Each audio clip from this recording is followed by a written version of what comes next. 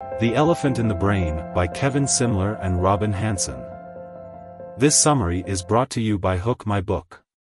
In this book, the authors discuss how most of the time, humans act out of selfish reasons and try to deceive themselves and others about these motives.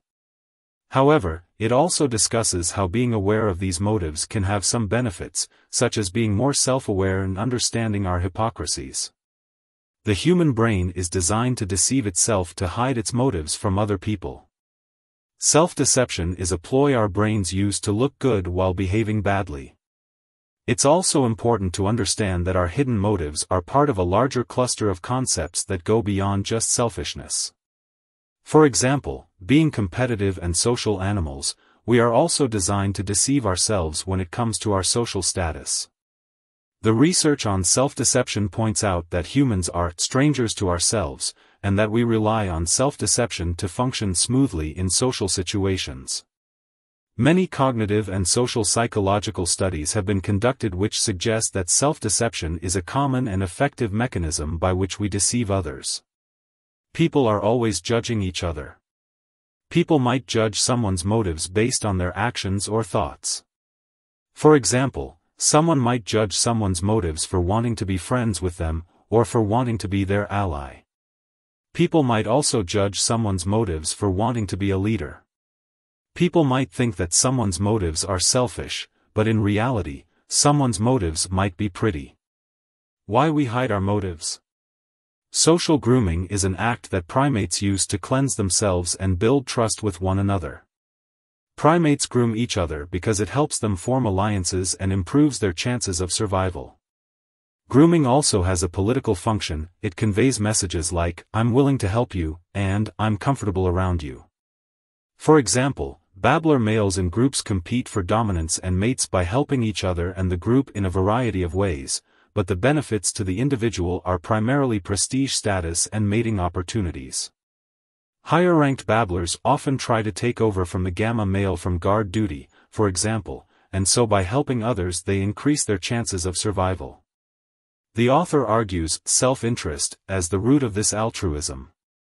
Baboons may groom each other without knowing the political consequences, and humans may disguise their intentions. Competition. The trees in a dense forest compete to get the most sunlight and are therefore more likely to survive. Human beings are similar to redwoods in that their intelligence is most apparent in environments where there is competition. The social brain hypothesis is the idea that our ancestors got smart to compete against each other in social and political scenarios. Social status is a measure of respect and influence in a group. It can be either dominance, which is the result of being able to intimidate others, or prestige, which is the result of being an impressive human specimen. Dominance is often associated with competition, while prestige is less competitive. Both forms of status can produce positive side effects, such as art, science, and technological innovation, but the prestige-seeking itself is more nearly a zero-sum game, which helps explain why we sometimes feel pangs of envy at even a close friend's success. Norms. In a situation where someone else cuts in line ahead of you, you may feel an adrenaline rush, your heart races, and your face may flush red. This is a behavioral toolkit that humans inherit from our forager ancestors, behaviors and reactions that may not always make sense in a modern context, but are useful in situations where people are facing people they know rather than strangers on the street. Most norms, which are conventions about how members of a community should behave, are beneficial and help to suppress competition. Gossip is a way of curtailing bad behavior. It can be mean-spirited and hurtful, but it is also an important process for curtailing bad behavior, especially among powerful people. Gossip is also a way of incentivizing people to help enforce norms. There is a norm against showing off and bragging, and it is frowned upon. This norm is important because it helps to create a community where people are judged on their own merits, rather than their status within a group. When someone exhibits bragging or show-off behavior, it is usually an indication that they are trying to increase their influence or dominance within a community. This can be a threat to the community as a whole, and so the norm against bragging is part of a wider norm against dominance and selfish motives. Cheating. Most of the time, we cheat because it is easier and more convenient than following the rules. We have evolved brains that are good at detecting cheaters and norm violators, and we have emotions that help us stay away from shame. Self-deception. The red milk snake wears stripes to pose as a deadly coral snake. Some orchid species mimic other flowers in order to attract pollinating bees, but without providing any nectar in return. Deception allows us to reap certain benefits without paying the full costs. There's a wide base of evidence showing that human brains are poor stewards of the information they receive from the outside world. But this seems entirely self-defeating, like shooting oneself in the foot. If our minds contain maps of our worlds, what good comes from having an inaccurate version of these maps?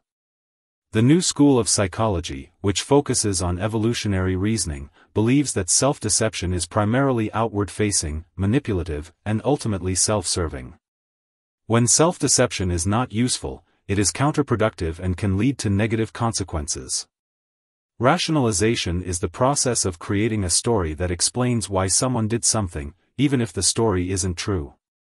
People do this to make themselves look good, or to make what they did seem less bad.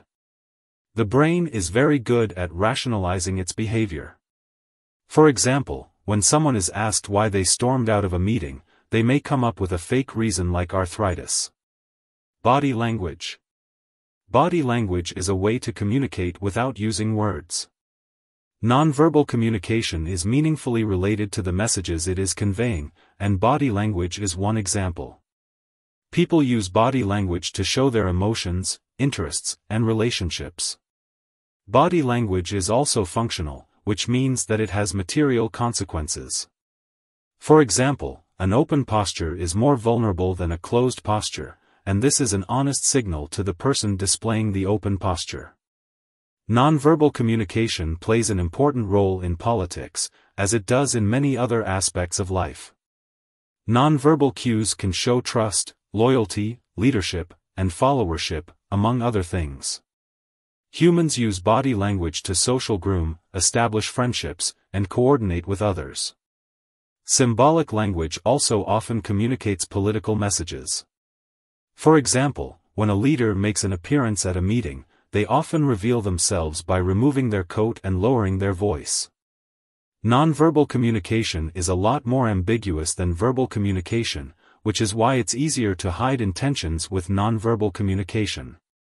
Body language can also help us avoid accusations of propriety violations. Body language also facilitates discretion by being less quotable to third parties. Laughter.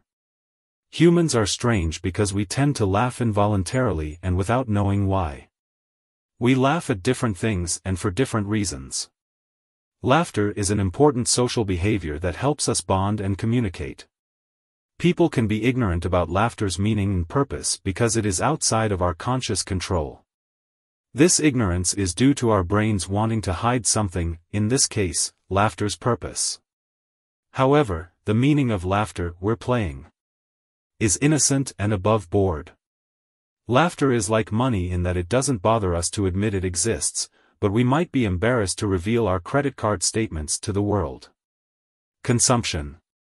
Keynes predicted that in the future, people would work fewer hours and lead more leisurely lifestyles. Yet many people in the 21st century work nearly as many hours as our great-great-grandparents did. This is because we are locked in a rat race where we use purchases to show off our wealth. We buy environmentally friendly, green products to help the environment, but often do it for other reasons such as to show off to others. Consumer behavior is driven by a desire to signal positive qualities to others. Clothing, for example, can signal different things to different people, such as egalitarian values, youthfulness, or sexual openness. Additionally, stories we tell about why we bought a product can also signal different things. For example, if a person buys running shoes because they got excellent reviews from a magazine, they might signal their conscientiousness. However, if a person buys running shoes because they were manufactured without child labor, they might signal their concern for the welfare of others. Charity. Charity makes people look good to others because it shows that they are generous and pro-social, which is important for social gatekeepers, like potential mates or leaders. It also shows that the giver is wealthy or has spare time. The idea of moral obligation. The author argues that, even if someone is far away from you, and is dying from starvation, you have a moral obligation to try to save them. He also argues that you have a moral obligation to try to save children in developing countries who are dying of hunger, even though they're thousands of miles away. This argument can be uncomfortable for many people because it implies that we should act the same way towards children in our own backyard as we do towards children in developing countries. Americans give generously to religious and educational institutions, but very little of this money goes to help the global poor. Most of it goes to religious worship and other expenses unrelated to charity. Education. Schools were originally designed to teach people how to be good citizens and to make them learn important information. However, today's schools are used more as a way to control people and teach them propaganda. In 2001, economist Michael Spence was awarded the Nobel Prize for his work on the signaling model. The basic idea is that school is more about signaling than actually learning job skills, and that this idea is older than Spence. The model says that employers use school performance as a proxy for future work productivity, and that there are many qualities that education can give students that can't be seen in a short test or in 1 or 2 years of schooling. The most important thing that education can do is give students a chance to advertise the qualities they already have, and improve these qualities over time. Religion. Religion is not just about belief, it's also about social bonding and helping others. Religion helps people feel good about themselves and their lives. In a natural setting, it is not rational to take resources and just throw them away or burn them up. However, when there are other humans around, it can be rational to do so because it is socially attractive to make sacrifices. This is because the cost of the sacrifice, i.e., the amount of time, energy, money, or health that is given up, makes it difficult to fake. This is why rituals of sacrifice are honest signals whose cost makes them difficult to fake. Religious norms constrain individual behavior in order to maintain community harmony. One example is how different religions condemn different behaviors, such as theft, violence, and dishonesty. Norms also govern sex and family life, such as when and who to marry and how many children to have. When religious communities are tightly knit and share similar values, it is easier for members to follow these norms and maintain community cohesion. Finally, the author talks about how humans are unique and how we are good at cooperating.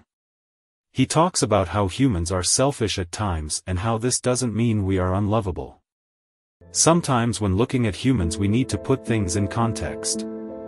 For example, we are self-deceived and this doesn't mean we are bad people. We have built institutions to help us cooperate and these institutions may not be perfect, but they are better than anything else that exists in the animal kingdom. End of the summary. Thanks for listening.